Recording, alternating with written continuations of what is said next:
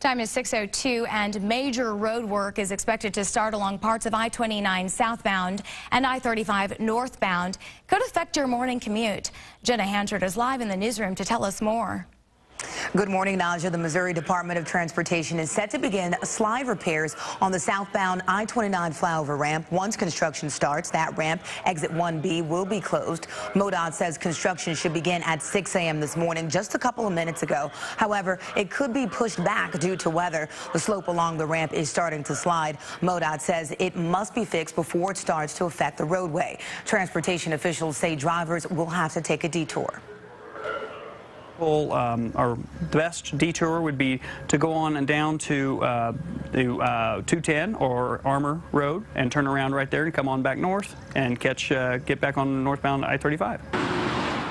MoDOT expects construction to be finished within 2 weeks. Officials say they want to have road work out of the way before visitors flood the city for the baseball all-star game next month. More road work is set to start Wednesday, and that will affect drivers taking westbound I-70 to northbound 435. Now, the first day of any construction project can be a little confusing, so you may want to leave home a little bit earlier and anticipate delays. Officials ask drivers to pay attention to signs and be safe and observant of workers when they are out on the roadway. In the newsroom, Jenna Hanchard, 41 Action News.